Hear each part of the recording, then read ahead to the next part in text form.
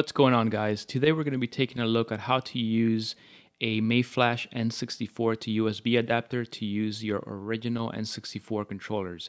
So first thing, you want to exit Hyperspin, go over to the toolkit and select exit to Windows. If you don't have the toolkit, just go ahead and press Control-Shift-Escape on the keyboard, select Hyperspin and do End Task. After that, you're going to have a black background, so go ahead and do New Task. Type in Explorer. If it already says it, hit OK, and then you're going to get the same desktop that I have here. The next thing you want to do is go ahead and calibrate your controller. You're first going to obviously want to plug it into the USB port. So once you do that, go ahead and start up this shortcut on the desktop, set up USB controllers. And with the Mayflash adapter, you're going to have the player 1 on the adapter is actually the right port instead of the left, so keep that in mind. Right now I only have one controller plugged into the right port of the adapter, and that's going to be the first controller up here. So I'm going to go to Properties, and I'm going to go to Settings, and then I'm going to go to Calibrate. I'm going to hit Next, and it says to just press a button on the controller, so I'm going to press the button A. Then I'm going to go ahead and with the joystick, I'm going to rotate it to the right in circles. And I also like doing it to the left a few times. Okay, now you can let go of it and hit Next. Then it says to press a button again, so I'm going to do that. And for the Z-axis, just press the Z button on the controller and press it one more time. And that's all you have to do. Hit Finish, hit Apply, hit OK, close this out.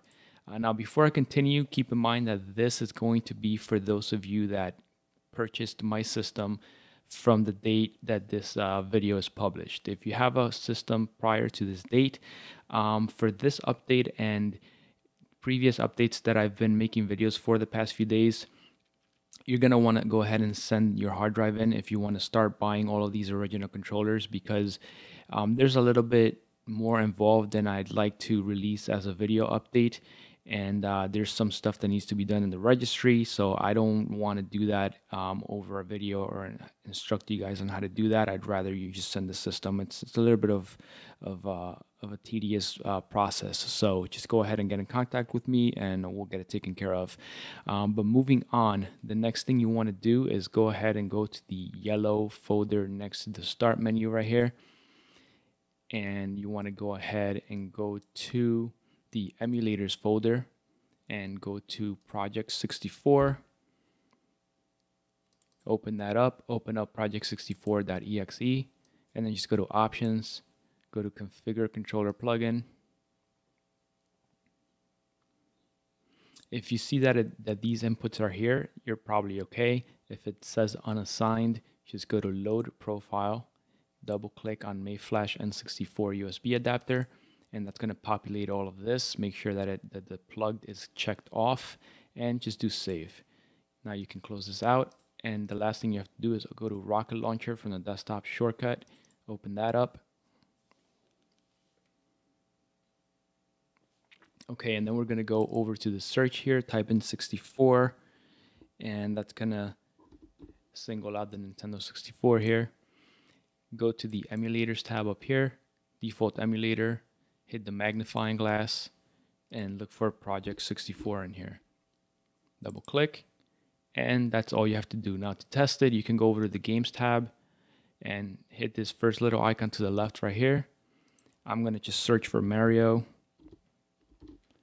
Super Mario 64, then do the little rocket icon to start the game.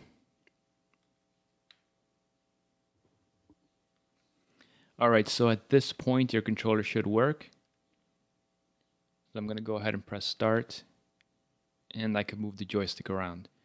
Okay, so just a few notes. First thing, to exit the games with the Nintendo 64 controllers, you're going to press the Start button and left on the D-pad or the joystick. The other thing to keep in mind is when you first start up a game, or I should say when you try to select the game after plugging in the controller, after you configure it like I showed you, you're not going to be able to scroll around Hyperspin using the controller just yet. You have to start up a Nintendo 64 game first using either your Xbox controller extension, keyboard, X arcade joystick, whatever, start up a game. Then when you quit out of the game, you'll be able to control hyperspin with the N64 controller. And last is don't keep the Nintendo 64 controller plugged in if you're not using it. So if you're playing other systems, just unplug the adapter and the controllers and only plug them in when you are actually playing Nintendo 64. All right, that's going to be it for this one, guys. I hope you enjoyed the video. If you did, don't forget to leave a thumbs up. Don't forget to subscribe, and I will see you guys on the next one.